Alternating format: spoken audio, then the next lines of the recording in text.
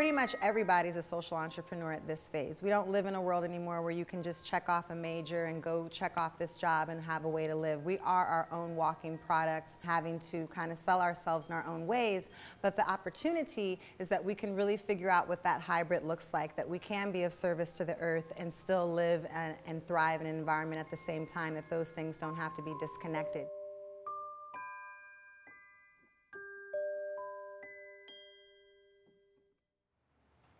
Like many cities across the world, you always see, where you see poverty, you tend to see pollution.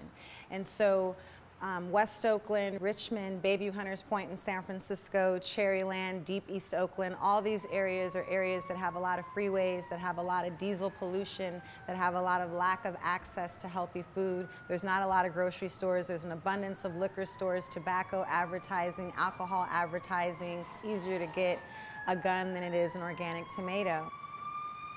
And so the power and the opportunity has been how we can use food as an on-ramp, if you will, into a broader conversation about equity and inequality.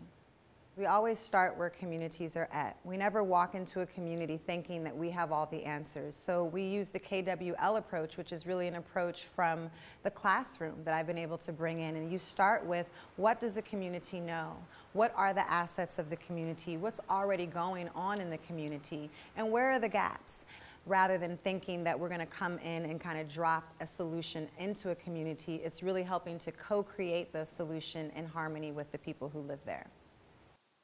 The biggest message that I want to get out is really honoring the expertise that is within these communities already, recognizing that part of the shift of the planet means that we're going to have to do business differently. We're going to have to think about business differently.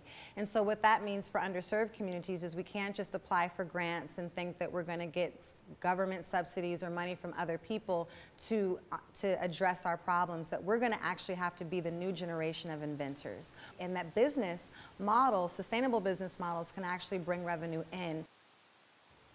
I think the most inspiring thing is showing that through a little bit of education and access to resources, that we have continuously been able to dispel the notion that poor communities, underserved communities don't care about the environment.